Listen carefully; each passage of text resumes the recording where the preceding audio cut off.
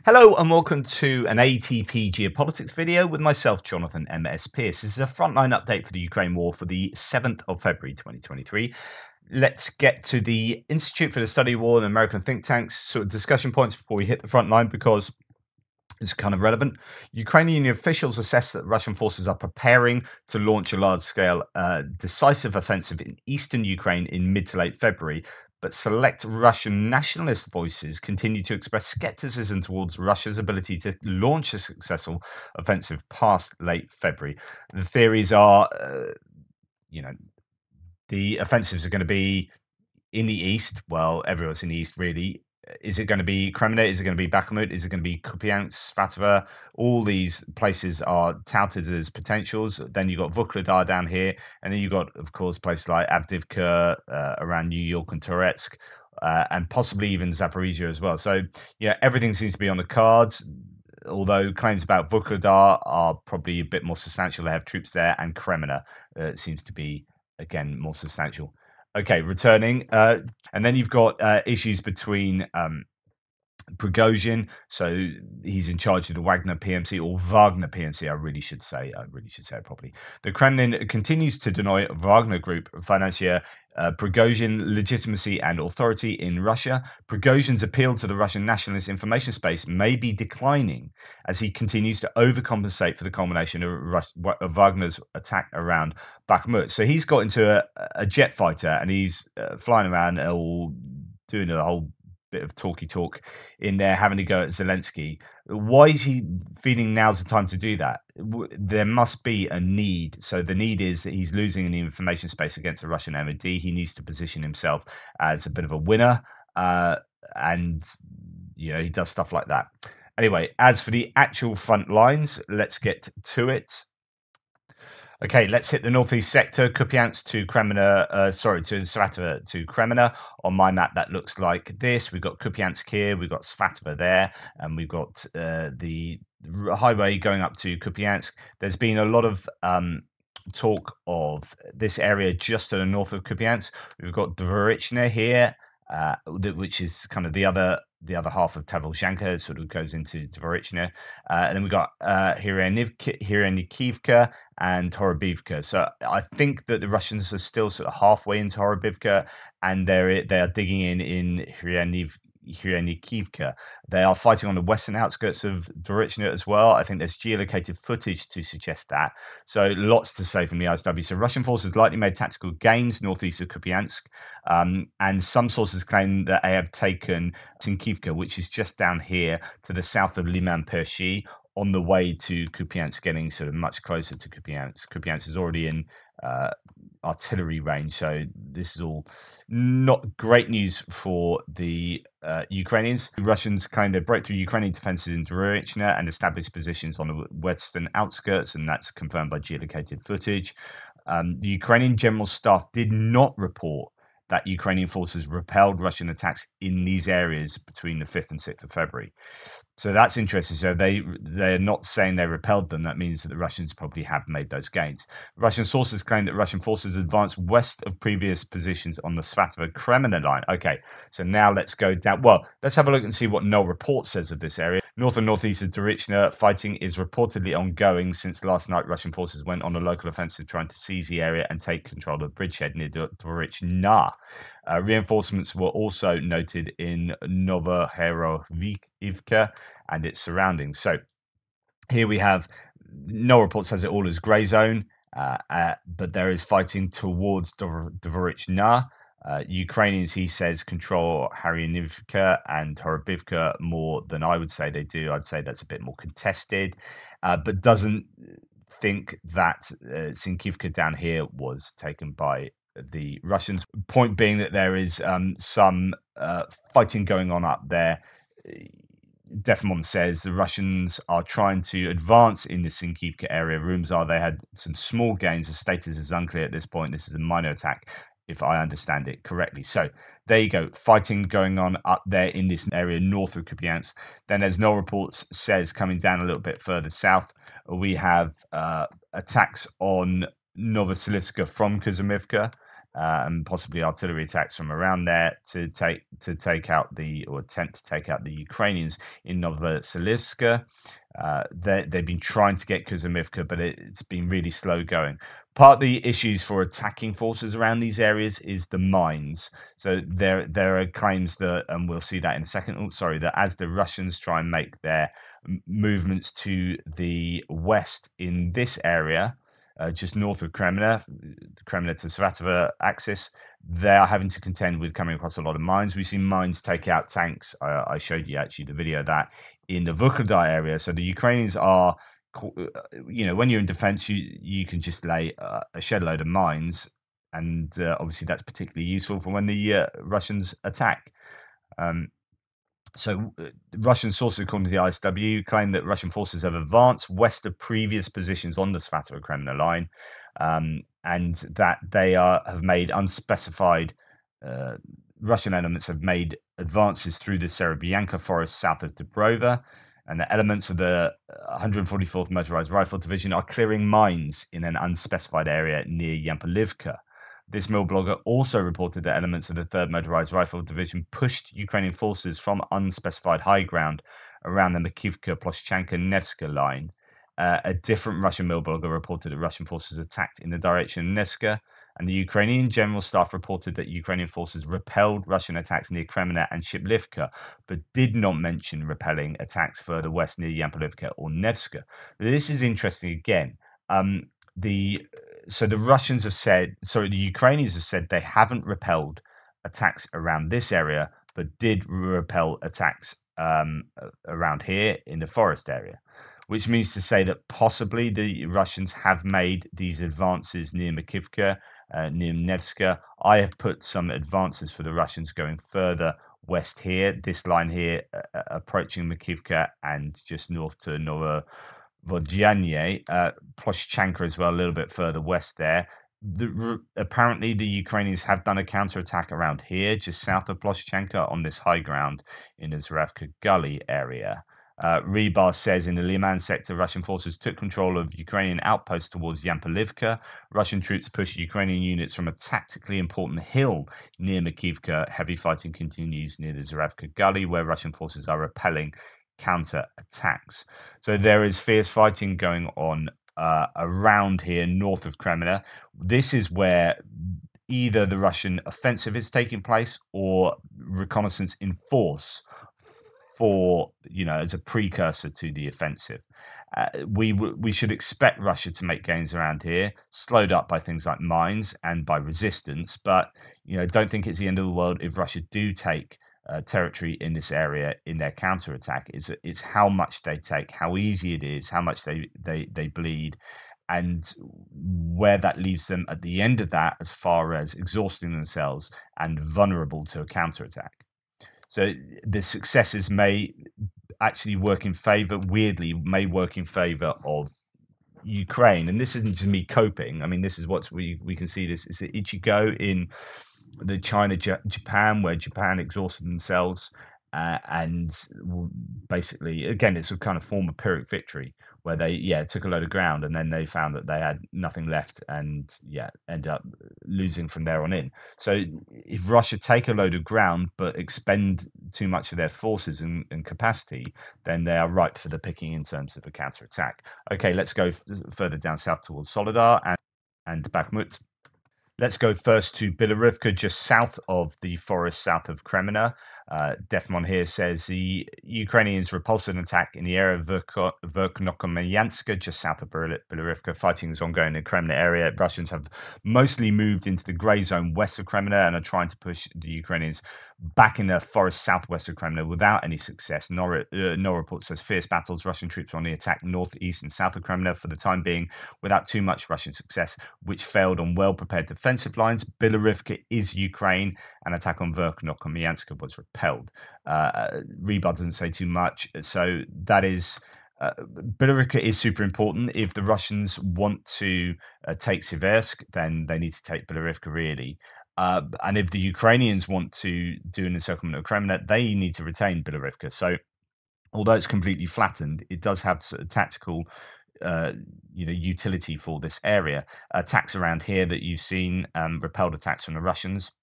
And then we come down to the Bakhmut Soledar area. Okay, first thing to say about Bakhmut area, that apparently supply to the city continues. Ukrainian troops are maintaining supply to their grouping in Bakhmut despite constant Russian shelling of critical roads. Prigozhin, who's in charge of the Wagner group, has noted that fierce battles are occurring in Bakhmut and emphasized that Ukrainian troops are not withdrawing from any part of the city, indicating that Ukrainian command has not yet deemed the threat of encirclement imminent or exigent. I would go on to say that possibly there is an operation withdrawal of the eastern side. So, as I've talked to you before, there's this river that goes down the middle, and I think that there are some claims that they are sort of withdrawing from this area, and you'll see that the north and the east, the Russians are making gains. In fact, this area here, as no report says, is about 50-50 control now. The war mapper doesn't have that sort of reflected in their map. As you can see, the northern suburbs, the Russians have definitely made some serious gains. Anyway, Ukrainians have claimed to have shot down a Su-25 by a Mamped, Russian Su-25 in the Bakhmut area. That's not the first of the last sort of week or so that's been taken down.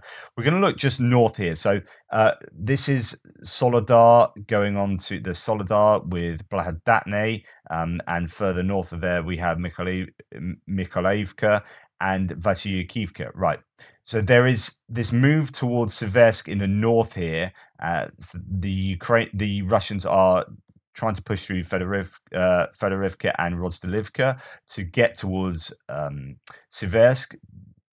Russian MD is claiming the volunteer units have taken Mykolaiivka as opposed to Wagner, so there's still that internal battle going on between those two entities. The Russians are fighting, it seems, on the outskirts of Vasilyevka at the moment, so there have been advances here for the Russians, and as we come further down south, they have made further inroads into possibly the trench network, but certainly the heights towards the west of this road and Blahadatne. So they've made gains west of Blahadatne. Now, apparently, and this is coming from an ISW map actually, the OSINT Defender has reported. Within the last several hours, it's been said that the Russian and Wagner forces have crossed, so this is from this morning, have crossed the E40 highway between the cities of Bakhmut and Sloviansk, while VDV units are also said to have entered the settlement of Berkivka, with heavy fighting being reported. So this is here. Here it looks like they are attacking from up here. Across the road, that they're probably from here into Berkivka, and that leaves Krasnohora as this. If that is happening, then you possibly have an encirclement of Ukrainian forces here, and that creates a bit of a problem because they have been defending Krasnohora quite staunchly. But if we have a look at this map here, you can imagine all these troops getting stuck in an encirclement if this is successful. One to watch closely over the next day. No report says Wagner continues to push the north and eastern suburbs. Zapamutka district east is 50-50. That's what I was telling you. Krasnohora and Pavlovivka are still Ukrainian. However, they could be being encircled as we speak. South at Ivanivska and Stopochki, the situation is under control. The T-0504 is Ukrainian control. West of Opitny, fighting is now fierce. Actually, there are claims that the Russians are within 1 kilometer now of that road, and I'll show you that in a second. Defmon says the Ukrainians repulse attacks in the area of Vasilyevka, Paraskevivka, Bakhmut, and Ivanivska. Russians are trying to advance north of Soledar in order to envelop Seversk. Status of Krasnohora is unclear. It was not mentioned by the Ukrainian General Staff today. And Rebar says that west of Soledar, Wagner forces advance from Blahadatne and the train station at Sil towards Ukrainian outposts in the hills, and in Vasilyevka, aiming to capture the Ukrainian positions on the dominant heights, and they are making inroads there by the looks of it. North of Bakhmut, near Paraskevivka and Krasnohora, fighting continues. The AFU partially withdrew the 46th Brigade in territorial defense to Slaviansk, after which the defense is crumbling. Russian units are pushing through the Ukrainian fortification from the north and from Stupki. So this is the idea that the Ukrainians have pulled troops out to sort of reconstitute them, or they were getting too hard hit, and as a result of rotating or withdrawing, the defensives have crumbled, as according to Rebar here in this sort of northern area, and the Stupki area, which is I think this area here, is under a lot of pressure. In fact, that's mainly. Well, yeah. So, I mean, all of these northern and eastern areas are just under huge amounts of pressure.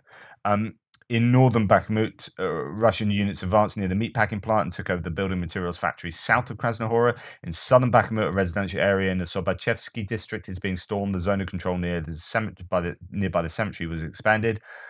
So on and so forth. It says here that the AFU operating in Bakhmut plans to conduct a counterattack with 2 battalions in several areas to stall for time. West of Bakhmut, Wagner reached the Chasiv Yar road, now under fire control. Goodness, right. Okay, so all sorts of details. Let's go and look at that on my map. So as we come out of here, we zoom back in. There's a lot of territory being lost to the Russians in this northern district here. There's going to be pressure now from Pidorodny and down from sort of north, especially of Krasnohora and Avdivka, fall anytime soon. Then you're looking like this northern area being under a lot of pressure, and Yahidne as well. And then we have expanded territory to the south near the cemetery. So this is a cemetery here, this area, and the Russians have made gains around there, as you can see reflected in my map there, and that's the west of Opitny. And of course, up here, again, I don't have too much of the exact details of what territory has been lost or gained in these eastern districts. Again, I said that to you yesterday, just the details are fairly thin on the ground, other than, they're suffering a bit. So this is what Andrew Perpetua says. Near Ivanivska, Russian forces are fighting in the forests along the canal. Russians are worried about an impending counterattack and vulnerability of their flank along this canal, which they have had limited success in crossing. So here you can see he's got Ivanivska here, Klishchivka there, that the Russians have made some advances, and they really are on the same sort of latitude as Ivanivska there. So if we come down, we over to here, this is to say, pretty much what I've got here. Ivanivska, maybe they've made these advances. There's some claims that, Rebar says this is fully under, what ranges from fire control to actual control. This road there, that's not going to be used as a main supply route. You're going to be seeing this road being used. But of course, if the Russians, as soon as they get this road, then they just march on to the next one. So it is just this enclosing net. Now, the theory could well be that they let the Russians make gains around here and then hit them back with a counterattack and then cut them off. I mean, that could be something they could do. It depends whether they're expending all their efforts in defending rather than holding things back for a potential counterattack. I would think a counterattack would be useful for the Ukrainians. Of course it would. If they had the ability to do that, that would really set the Russians back. They've made these gains, hit them with a counterattack, and then it could, if it's successful, could really cause a few headaches. But yes, certainly lots of territory being gained in the Bakhmut area. Kenneth Gregg says about this, Bakhmut is holding up surprisingly well. He's a Swedish soldier fighting there. He has been in Bakhmut. I don't think he's there right now. Bakhmut is holding up surprisingly well, to my surprise. Since the front lines are at a standstill, I want to use the rest of the update to analyze the enemy's strategy. It looks like they love open landscapes because that's exactly what they're allowed to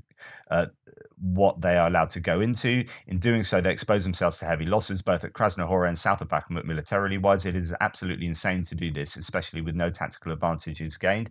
They don't threaten the supply lines at all in the areas they have occupied. The expected major offensive, now the question should be asked, what kind of offensive? A tactical offensive will never happen in which different weapon teams support each other with attacks on several front lines in order to support the common goal. So a combined arms army attack offensive. Such an offensive needs a well-trained and educated army, which is completely lacking in the current structure. So the only alternative is to make a big bang and run. A massive personal attack is being attempted on all fronts, but where? Well, all over open countryside.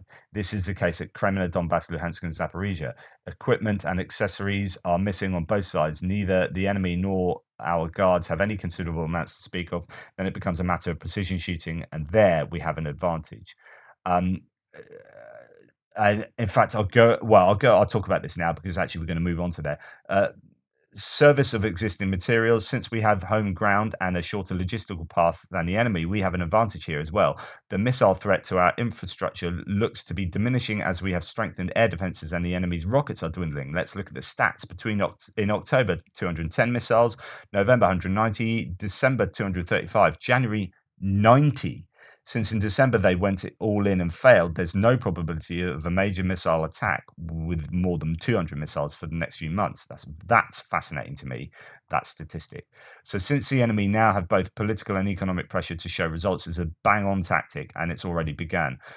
Since we still have to wait for the weapons from the West, the war will be settled using old Soviet military hardware. As both sides have these, motivation will be the key factor, and that is in our favor. Okay, so interesting point about precision, the use of precision military being precision equipment being an advantage for the Ukrainians.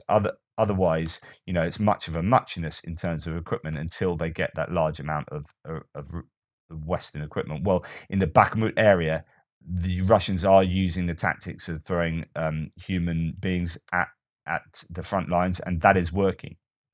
At the moment, that calculation is working in the Russian favor, and they are making those slow, painful gains.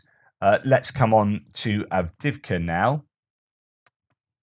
So there has been attacks around Kamyanka, Vesely, and down towards the south here. So if we go to Andrew Perpetua's maps here, in the Avdivka area, Russia attacked Vesely in the north, Kamyanka, and near the highway in the south. However, none of these attacks succeeded, and the attack in the south came with considerable casualties. So there is video footage of quite a lot of equipment being lost in the Avdivka area. So here, we have Russia trying to put on pressure again around Avdivka, because we haven't seen this now for a good week. We have seen attacks towards Siverny, and they have made some progress in the Vodyany area. So let's look to see what Andrew Perpetua says about this. Russian forces are actively trying to push north from the Vodyany and Elputny area towards Siverny. They have made some progress. That's over the last sort of week. Let's have a look at ISW. ISW says all the usual places: Opitny, Pervomaysky, Siverny, Vesely, Krasnohorivka, Nevelsky. So there is a lot of activity now going on around Avdivka. And Defmon then adds the same, but says below, the Russian attempts to encircle Avdivka has had very little to no progress in the area. Slight progress in the direction of Siverny could be noted. In other words, just what I was saying before, that the only kind of advance has been in this sort of direction. I don't know how much, I don't know how far they have advanced here. I've changed my maps to have a little bit more Russian territory just around the Opitny, just north of the Opitny, as they attack towards Siverny from there and from Vodyany. But otherwise, not a lot to say about Avdivka.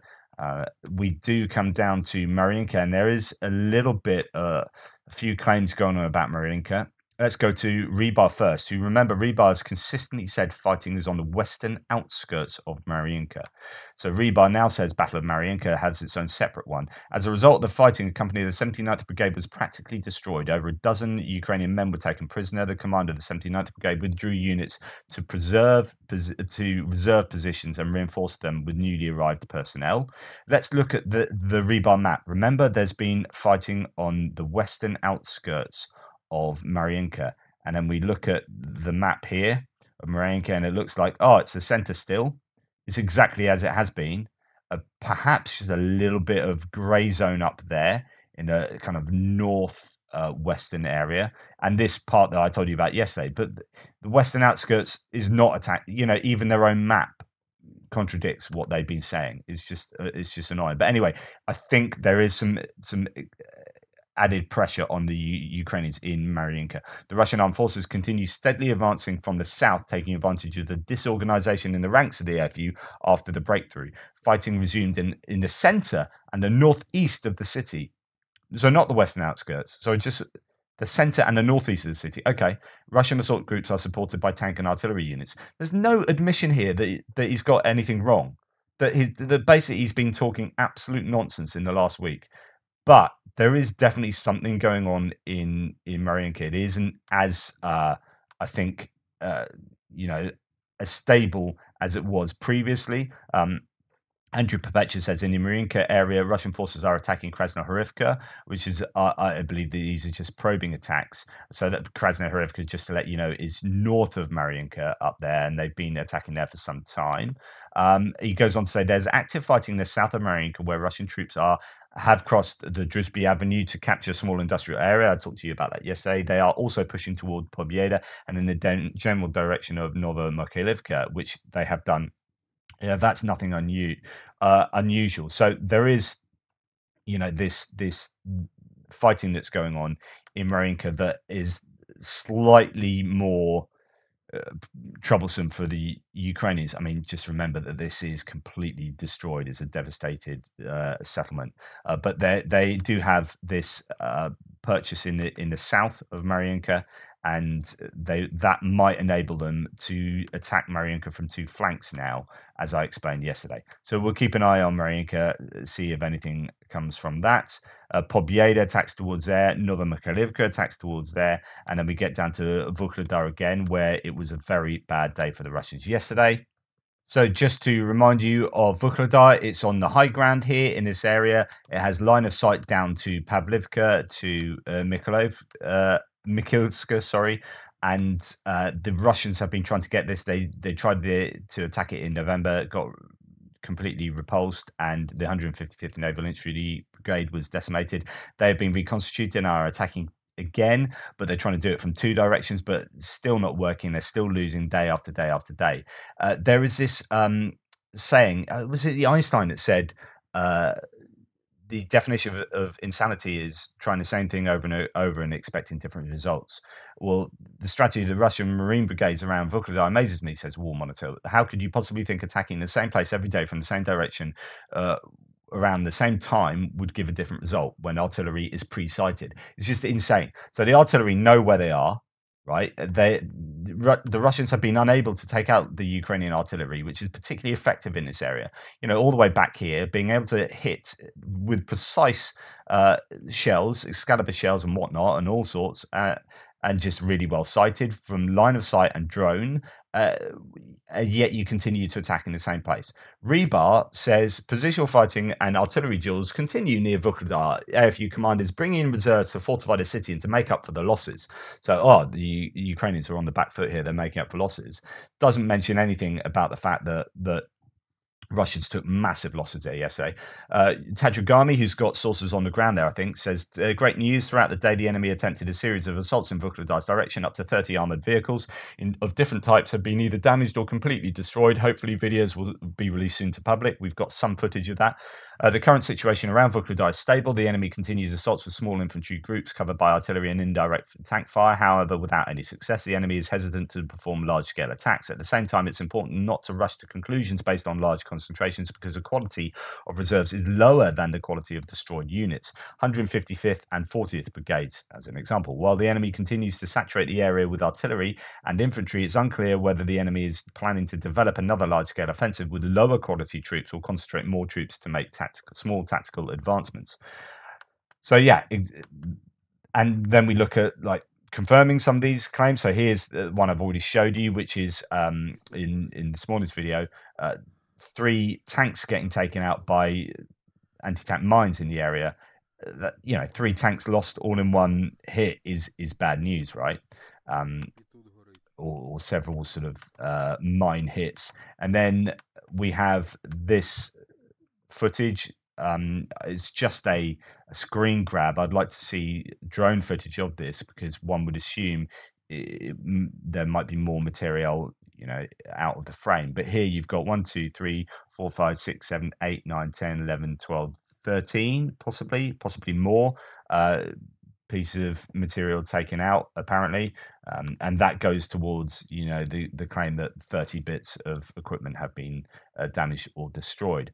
Noel report says no changes in Vuhledar. Situation is clearly in the hands of the Ukrainian, thanks to the 72nd Mechanized Brigade, who I think are pretty well regarded. Today, a large Russian column is said to have been decimated near the approaches to Vuhledar, waiting for further confirmation. So, looking bad for the Ukrainians around. Sorry, for the Russians around Vuhledar. ISW just adds that a Ukrainian reserve officer has noted that Russian units fighting in the area, the 155th and 40th Naval Infantry Brigades, pretty decent, supposedly, brigades, are largely destroyed. As far as the rest of Zaporizhia goes, or moving into Zaporizhia even, there is fighting around several places. So we go to Andrea Perpetua, talks about in the Zaporizhia region, minor fighting around Dorozhnyanka, south of Heliopol, and Nestoryanka, south of Orikhiv. So if you want to look on his map there, Heliopol, and then south of Orikhiv. Oops, no, that's completely wrong. Well done, me. And here south of Orikhiv in Nestoryanka. So just to let you know on my map where that is, if we come out here, Dorozhnyanka is there south of Heliopol, and then we come to Orikhiv here, and you have Nestoryanka just to the south west. So that, yeah, so small fighting going on there. There's some interesting claims of Kherson from Hermanyuk, the spokesperson, who says overnight the Ukrainian military destroyed 2 Russian sabotage groups and 2 enemy boats. This happened in the areas of the islands on the Dnipro River. The same night, 2 enemy strongholds on the Kinburn Spit were destroyed. Operational Command South. So that's interesting. The idea that some places on the peninsula, whether that's the Spit part or the peninsula as a whole, I'm not sure. But there are some sort of counterclaims. Ukrainian forces continued limited attempts across the Dnipro River. Geolocated combat footage, says ISW, published on February the 5th, showed Russian artillery striking a Ukrainian sabotage and reconnaissance group near Krula Lake on the Dnipro River Delta. The Russian Ministry of Defense claimed that Russian forces defeated Ukrainian reconnaissance elements near there on February the 1st, so that's some time ago. But, there is stuff going on, it seems, every night and every day on that river delta. It is quite an active area. In fact, yesterday we had Syriac maps saying that Ukrainians had gained this area here. So they had this under control of the Ukrainians, like that. So I probably will keep it in that way because that's a pro-Russian source, so that's likely true if they're making that claim about Ukrainian gains. Anyway, yeah, so that's what's been happening. Usual sort of HIMARS are still active. There is stuff going on behind the lines. There's talk or there's evidence that on the Arabat Spit, but I'm not sure exactly where on the Spit, there's a fortified base that's now being constructed by the Russians. Of course, that could be anywhere down that Spit. That's reported by the ISW as well. Anyway, thank you for your support. Please like, subscribe, and share.